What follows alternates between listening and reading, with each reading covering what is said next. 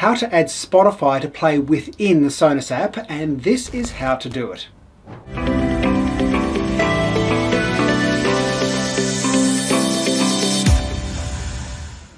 Adding Spotify to the Sonos app allows you to play your music without having to switch between two different apps.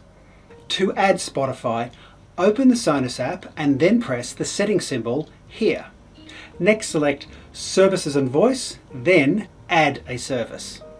Select Spotify, Add to Sonos, and then Connect to Spotify.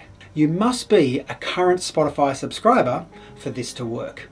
Sonos will now obtain authorization from your Spotify app. Add your name, press Done, and you're ready to play. From now on, when you press the musical symbol at the bottom of the Sonos app, Spotify will be an option for you to select and play from. You can now play from here without having to leave the Sonos app. Quick tip, if you have a Spotify Premium Family subscription, each family member can add their own by following the same steps on their device.